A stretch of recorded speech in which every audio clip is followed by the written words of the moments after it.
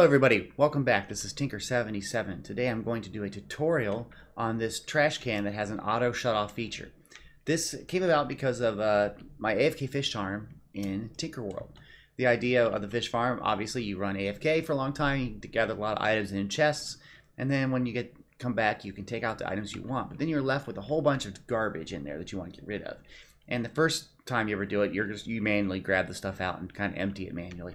And that's a pain. So then you develop some sort of trash can system. This is always the basic clock right here. You can see the basic system with the dropper. That's something that everybody does. And what you do is you usually have some sort of a switch or a lever which opens up the hopper or unlocks it and lets everything drop through. The problem is that you may forget that you unlocked it.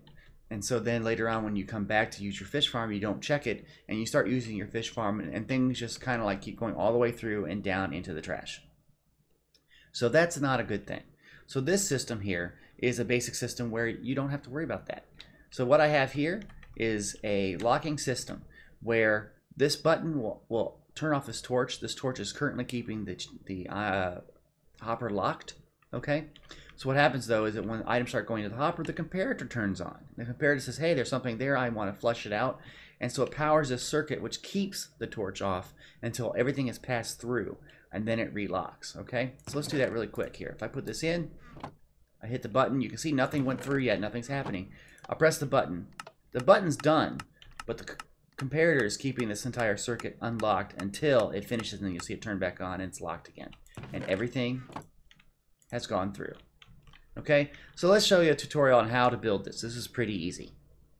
The first part of the tutorial, we're going to go over the dropper clock system, which is covered in some of my other videos, and you've seen this all over the internet. So I'm not going to go into great detail, but basically what you have your comparator, you have your repeater, and you have your redstone going all the way around and back over here, and another repeater facing the other direction. Okay, then what you're going to want to do is you want to put a block against this repeater, right against there, and now you can put your dropper. I'm going to put my dropper facing down. You can do whatever you like with that, whatever you're going to drop your junk items into.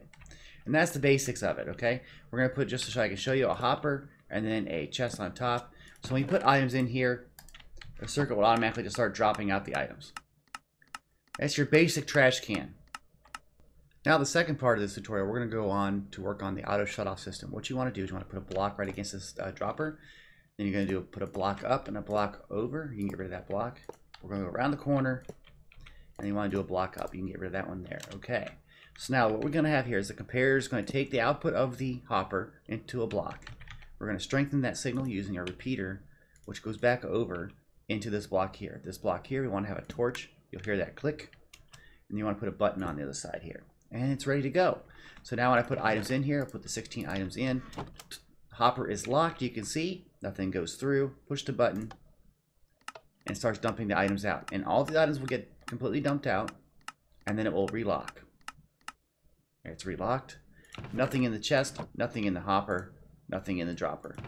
You put another set of items in here, and you notice that they do not keep on going. It's actually locked and ready to go. So we can do another set. Here we go. Works great. So this is a great system, works fantastic, and it does exactly what I need. It lets it dump everything out until it gets done, and then it closes back up so I can start to use the fish farm again.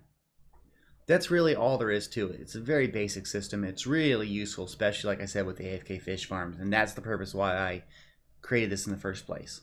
So if you like this video, please click that like button. I can't stress enough how important that is. It really, really does help YouTubers out, letting YouTube know, engage what videos are doing really well. If you have any comments, please put them in the comment section. I'm eager to read what your ideas and thoughts are on this. And if you'd like to be notified of any videos I produce, please subscribe to this channel. Also, don't forget to click the little bell icon that's to the right of the subscribe button. Again, I am Tinker77. Thank you for joining me. Have a great day. Bye-bye.